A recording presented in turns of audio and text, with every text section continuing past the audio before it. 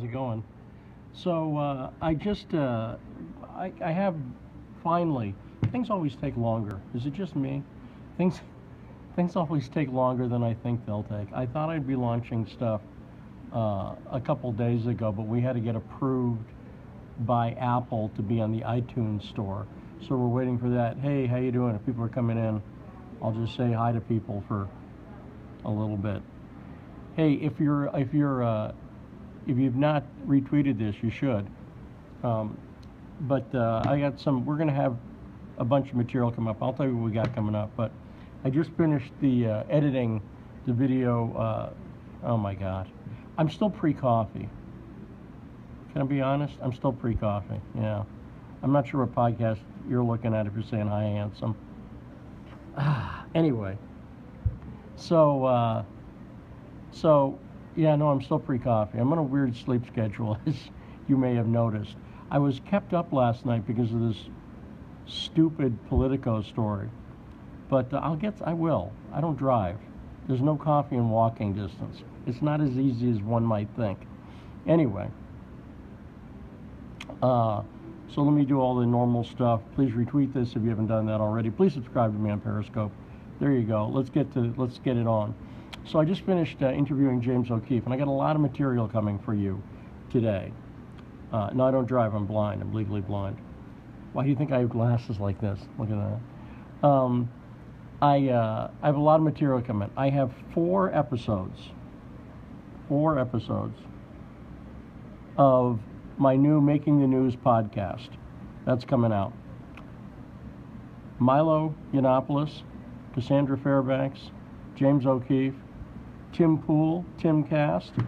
The interviews are 30 to 40 minutes long, something like that. Those are going to be up today. Or I will ground my 24-year-old son. My son Shane's working on it and getting the pages up. Four on. The Milo interview is something I did back in January. All the others are brand new. Relate to the election. They're all good. I think you will like them. Also, I'll be posting an hour and a half, I think, of another podcast I'm doing. If you've ever heard This American Life, it's a story podcast like that. It's about situation in South Dakota. It's a fascinating story. If you care about corruption, I think you'll like it. But let me get to the topic, which is why the future of journalism is not the mainstream media. Look, if you've been following this election, particularly if you're a Trump voter, but even if you're a Sanders voter, even if you're a Stein voter, even if you're a Gary Johnson voter, you know what's at stake right now. This is the establishment. This is the political establishment in a death spiral freakout, trying desperately to maintain control and not doing it because too many people have swallowed the red pill, right? That's what's happened. Too many people know what's actually going on right now. You can fool some of the people some of the time, but you can't, completely bullshit the entire world when they have the internet and they have access to WikiLeaks and they see what James O'Keefe is doing, and people have access to YouTube and people have access to Periscope, someone just mentioned. So the reason, here's why. James and I talked about this on the podcast. Here's why journalism sucks. It's real easy. It's real straightforward. Journalism sucks because people want access to media elites. They want access to the politicians, right? Investigative journalists, like the stuff that I do at Breitbart, James and I do different kinds of work. He does undercover investigative journalism. I do research-based investigative journalism. Someone asked about Megyn Kelly. I didn't watch, but I heard about it. If you have a question about it, give me a minute to keep blabbing, then I'll ask you what you thought. And so the problem is you can't do investigative journalism if you want to be friends with people, right? Because you're going to overturn rocks. Oh, if you don't know who I am, I'm not sure why you're watching, but I'm the lead investigative reporter for Breitbart News. I have a podcast called Making the News. I have a website called Brought to Light. I have another website called citizenjournalismschool.com. I'm a Virgo. but I don't believe in astrology because Virgos are like that. Anyway, so part of the reason the media is bad now is because the elites are so powerful.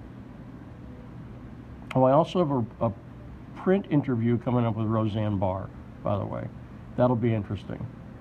She calls Donald Trump, I don't want to get the quote wrong, but I think a true hero for our time. That'll be interesting. And by the way, the other people coming up on Making the News, Roger Stone has agreed. I'll be doing an interview with him very soon. David Horowitz has agreed. I'll be doing an interview with him very soon. Rebel pundit Jeremy Siegel, my friend, will be doing an interview very soon. So we will have 7 or 8 episodes, powerhouse episodes up in the next few days. Normally, I want to be on a weekly schedule on this podcast, but there's too much at stake right now, and I think there's really interesting information by people talking about who's behind the news, right? And how they make it, how the people make it. The reason, and by the way, none of the people I've mentioned went to journalism school. The reason O'Keefe has been able to shake up the elections because he didn't go to journalism school. Do I think Trump's running? No, I think he's running to be president of the United States, period. I think if he doesn't win, he's going to go into media. I hope he does, but I think he's going to win, and I hope he wins. So I think he's running to be president. What's their big announcement? I don't think there's a big announcement. I don't know what that is. Al Jazeera's worked out. Al Jazeera's a going concern. But anyway, so that's the big deal that's going on. So let me take a few questions. We'll have more tonight. I'll be back up later tonight with a podcast around 9 o'clock Eastern, probably something like that. What news today? I don't think I missed the news. I have a story coming up at Breitbart about this we need to clean it up email that came from Cheryl Mills with a great quote from Tom Fitton.